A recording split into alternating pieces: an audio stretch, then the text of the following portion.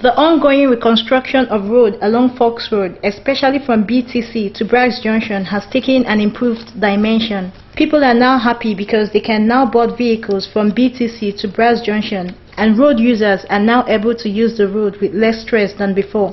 Residents expressed joy over the new development along Faulks Road, while some others complained about the untouched portions of the road, like Ososo by Faulks Junction, which they say is affecting the smooth movement of motorists and also obstructing their business.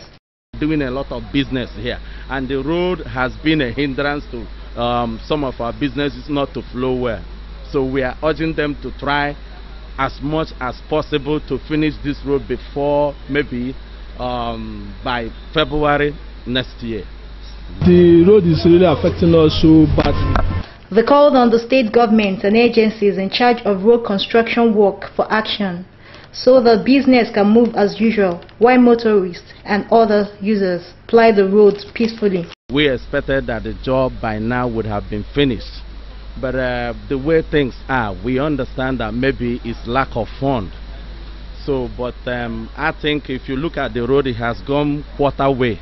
Are you getting me? So, for we that are in Aba, what we need to do now in First Road particularly is to have a bit patience so that they can finish it anytime. It will be okay. The provision of social amenities is a thing of necessity and comes with so many benefits for both the users and the business owners. Therefore, the completion of the ongoing reconstruction work along First Road will be of good benefit to the road users and also increase the economic activities of the residents. Vivian Enuka, MCL News.